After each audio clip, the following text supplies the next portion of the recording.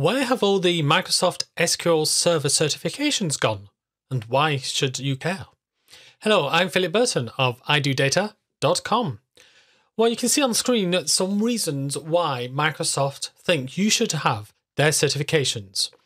So I know today's knowledge will become obsolete by tomorrow, so I'm counting on the certifications to keep me up to date. Reasons include making more money. This is according to a Pearson VUE survey. Receive recognition, feel empowered with 91%, believe that the effort that they've put in contributes to their success, and much more. But where are all the SQL Server certifications? Well, there used to be quite a number. For example, there was exam 70-461 all about querying t-sql. And that was supplemented with 20-761, which was for SQL Server 2016. In addition to that, there were 70-462, 463, 70-762, 763, and so on. However, these exams have been retired. And this is in what some people were calling certificageddon. So a combination of certification and Armageddon. And Microsoft decided to retire all of their Microsoft Certified Solution Associates, Solutions Developer, and Solution Experts exams. So this included lots of SQL Server certifications and exams. And so my hope was, great, hopefully they're going to replace them, but they didn't. Then we have other exams like the 98-364. Now this is at a lower level. For example, my course on 70-461 and 761 is about 29 hours long. My course on 98-364, only about 9 or 10 hours long. So it's much tightly focused, it's much less advanced. However, following the certificageddon, Microsoft announced that these exams, the MTA, Microsoft Technology Associate exams, were also going to retire, in other words, not be available. Now, it's true that if you had bought a voucher, then you could do it anytime up to June the 30th, 2022. But unfortunately, I'm assuming that if you're watching this video, you haven't got one. And so that means that all of these certifications no longer available, and Microsoft have not replaced them. So what have Microsoft got instead?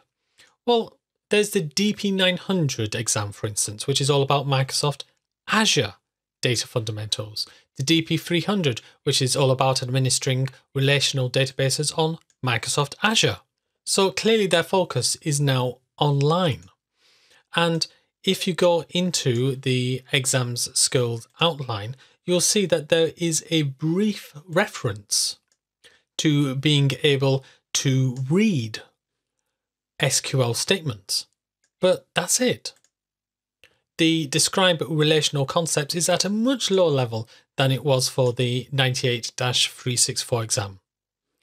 The administering relational databases, yes, you will need to know a fair bit of t-sql code, but it's identifying it. So you need to perform administration by using t-sql, for instance. So identifying certain SQL commands in t-sql. But you'll see from this exam outline that the amount of t-sql things you need is just limited to the last section and 10 to 15%. So I do not regard either the DP300 or the DP900 exams as being replacements for what has been lost, the 70-461, 761, or even the 98-364 series. So can you still use what's here? And I say the answer is yes. If we go down into the download exam skill outline, this gives you some 20 or so major sections that Microsoft wants you to know. And the advantage of this is that you can then use this as a structure to go, okay, do I know about this? Do I know about understand XML data types? Do I know about union and union all?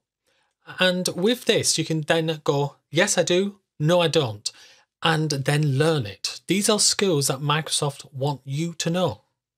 even if Microsoft is no longer interested in offering these certifications.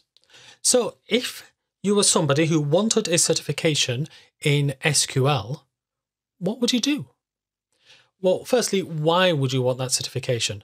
And I think we will need to go back to this list of reasons.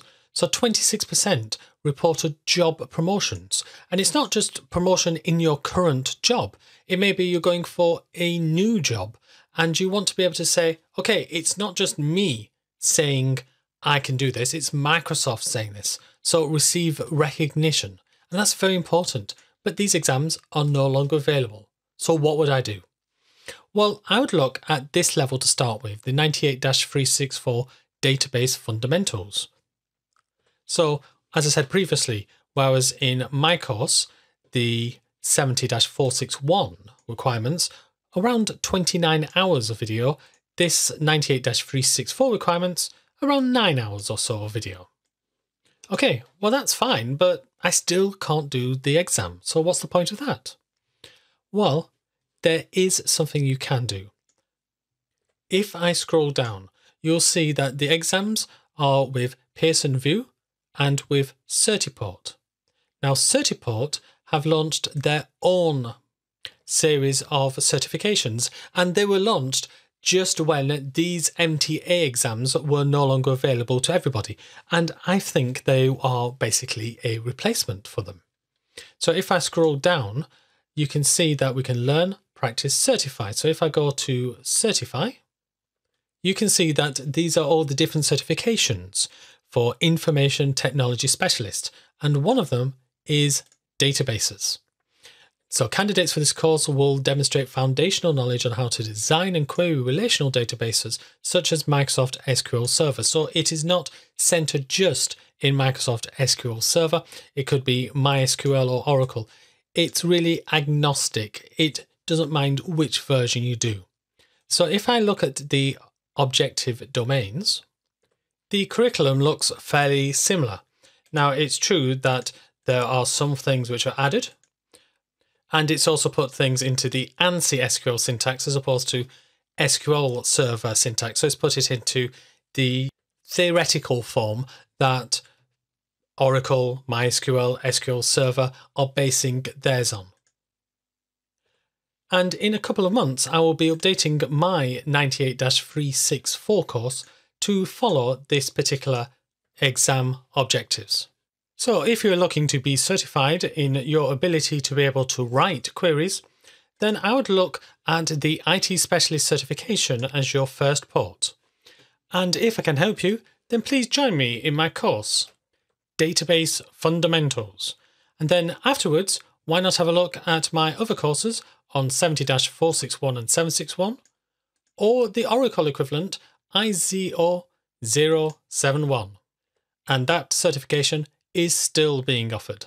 Thank you for joining me in this video. If you like it, then please click the like button. And why not subscribe and click the bell next to it so you'll be notified of any new videos. Thank you for watching this and keep learning.